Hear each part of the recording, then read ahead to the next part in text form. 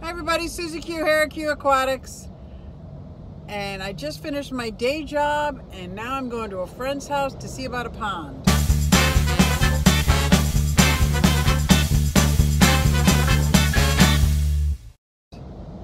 He said it's a bit overgrown. He doesn't know if the filter will work. He's a fellow musician. He's a drummer. I play keyboards, piano. He plays drummer. We're both teachers at a music school, so I'm gonna go check it out. This will be fun. It was pouring rain, and in my head, that will kind of like make it easier. Everything will be wet and moist and easy to remove in case it was like hard and crusty. It's the second day I've tried to get over there. The first day he got called into work. Today he called and said it's pouring rain. I'm like, I'm still okay. Is that thunder? I think I'm still okay. Hopefully I'll be able to record some of it, at least see what it looks like before and after. I'm pretty excited. I'm pretty excited. Let's go take a look.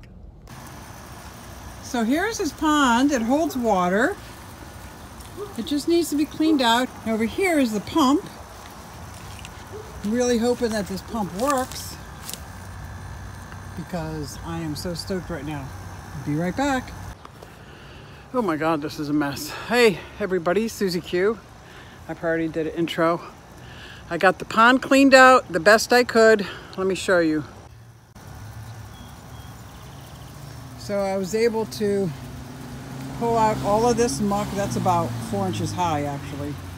And that's about 2 inches high. And all this muck was inside there, okay. So I pulled it out with the baskets. I couldn't videotape because it was still raining.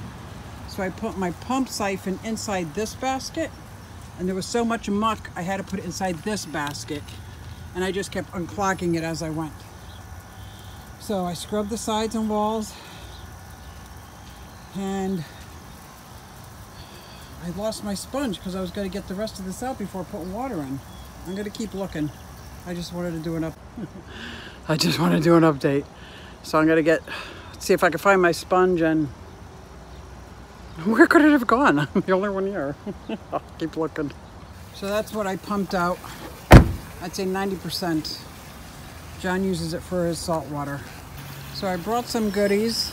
This was to kneel on, so I could, this is Jack's, that's not mine. That's part of Jack's pump. I brought those baskets and something to kneel on. I brought water conditioner, floaty device. I didn't know what I was gonna need. I brought gloves, but it was way beyond gloves.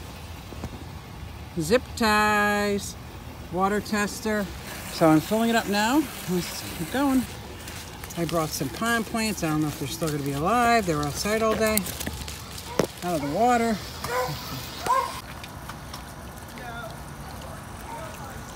So I added some foxtail, pennywort, creeping Jenny. That quick. The tank is settling. I put some substrate down.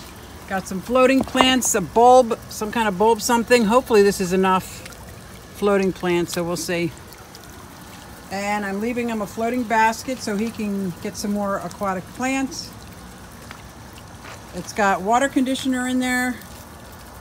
So I'm going to tell him just get 10 times more plants than you do fish. I think he's going to go get some feeder fish from the store. I found his pump and put it in there, but it's a very powerful pump, and I think it would be enough to do a waterfall here. So I'll let him play with that. But I'm hoping he likes it when he comes home from work. I couldn't get rid of this because I don't have a bag. But I'm very happy. Hopefully I'll get him hooked into fish again. Oh my gosh, I feel like a fish pusher, like a... At least you wouldn't get hooked into fish. Yeah. So here's what it looked like about a half hour after I was done cleaning, after I was done filling it up anyway. It's still a little mucky, but not so bad. So I brought some more plants over the next day. It looks like the pond settled in really nice. Pretty clear.